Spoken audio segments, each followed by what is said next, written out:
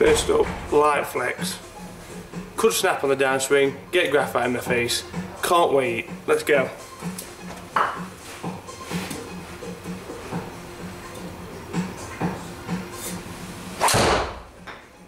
Oh. Moonball!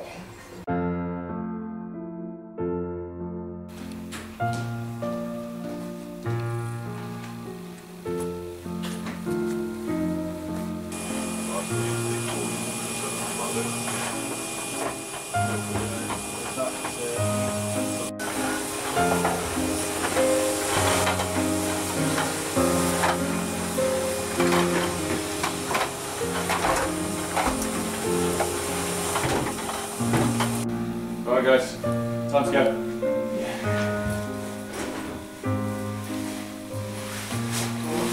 Turn lights out, Carl.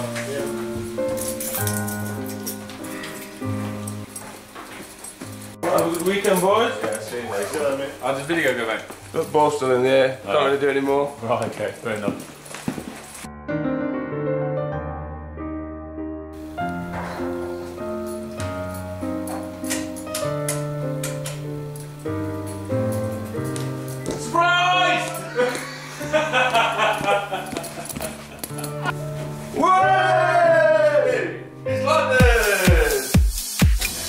Okay guys, that was the light flex. A little bit dramatic, but as you can see, a lot of backspin. That's why it took so long to come down.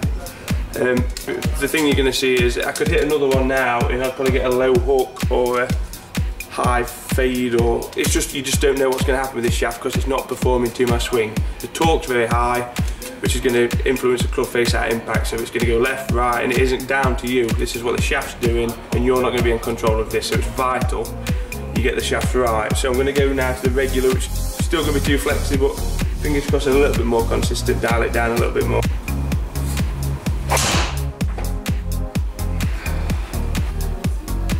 Stiff legs.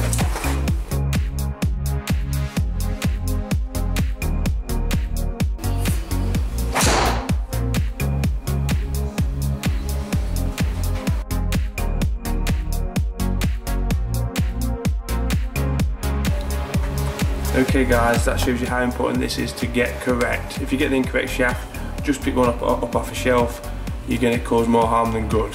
So you need to make sure the shaft's correct for you. Get fitted up with us at Golf Support on the driver fittings. Give us a call on 0844 324 6766 for more information.